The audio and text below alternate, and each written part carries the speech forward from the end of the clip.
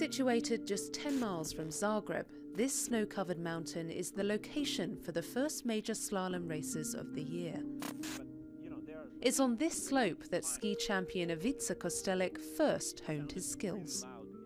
Here in Zagreb, this mountain and this hill is much more than just a ski resort for us, because we have nothing else. You know, it's like this is where we train in the summer, in the winter, all year round. We know every corner.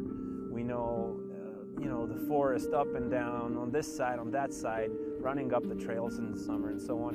We're very proud of this little hill that we have, and that is why we always feel very special when we race here. It's like our home.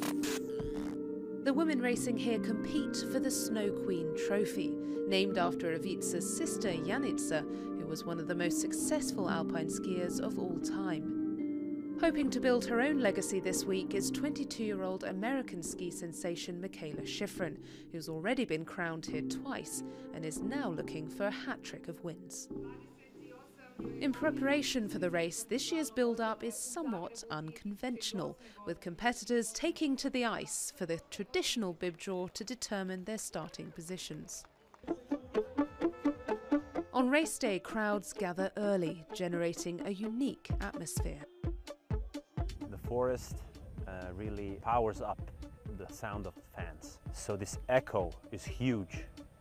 So you can really hear the crowds down from finish up to the start when they start screaming. Feeding off that atmosphere, Shiffrin pulled off a blistering first run to lead by a massive margin, once again leaving her rivals trailing. Mikaela Shiffrin, she's so fast, so that's a bit frustrating to be honest, but I guess this is gonna be a race in the second run for place second. And so it proved, Shiffrin virtually unbeatable this season by day or night, comfortably finishing first to be crowned Snow Queen once again.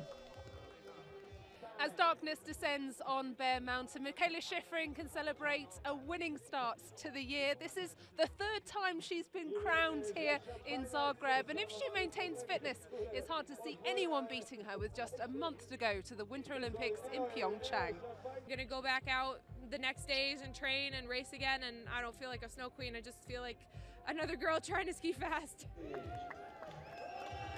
Unbeatable on the slope, but still, there are some things she hasn't quite mastered yet. Christina McFarlane, CNN, Zagreb, Croatia.